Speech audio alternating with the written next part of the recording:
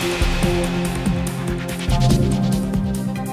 is Patrice Wendling speaking with Dr. Keith Forwith regarding the advanced trial of a steroid-eluting stent for patients undergoing sinus surgery. Doctor, why did you conduct the trial? We do a lot of sinus surgery, and the results of sinus surgery are often improved if you can avoid some very common post-operative complications. The middle turbinate in particular can lateralize, and when that happens, the patients are uncomfortable, and it can compromise long-term results. So we're always looking for a better way to make sure that those sorts of things don't happen. What did you find in your trial?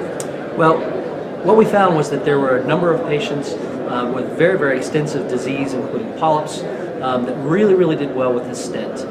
It seems that the role of the steroid that's embedded into the stent seems to have a large impact on reducing the inflammation and the polyps that can occur after surgery. So we're very pleased with the results of the stent. Did you see any ocular or systemic complications as a result of having this bioabsorbable stent? Yeah, we specifically checked for the intraocular pressures to make sure that a steroid near the eye wasn't going to induce any ocular problems, and we found through examinations before and 30 days after that there was absolutely no impact on intraocular pressures or hypertension.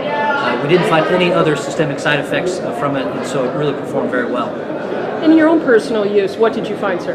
Well, whenever you try a new device, you're hoping that it gives you good results, and where this really became apparent was when I stopped using the device because our trial was over, I really missed it.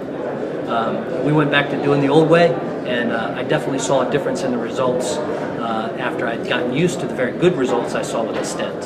So I'm hoping to see this product come to the market soon so I can just use it in my own personal practice. But it worked very well. I'm very pleased. When do you anticipate possible market approval? It's under FDA review, so you never know about the government and those sorts of things.